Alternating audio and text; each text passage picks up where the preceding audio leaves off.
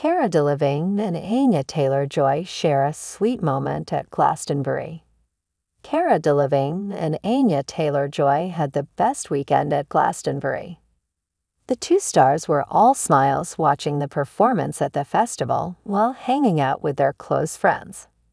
The pair proved they are great friends, dressing in matching outfits and walking arm in arm on the first day. The model and actress were photographed having fun at the festival, wearing casual looks and having casual conversations in the VIP tent. Among the long list of celebrities at the festival, Dua Lipa, Mescal, and Daisy Edgar-Jones were spotted in the crowd. Anya and Cara coordinated outfits, wearing military green the next day. The actress wore a green oversized jacket and a gray skirt, while the model wore a green bomber jacket and blue jeans. The pair shared a sweet embrace at one point while watching a performance.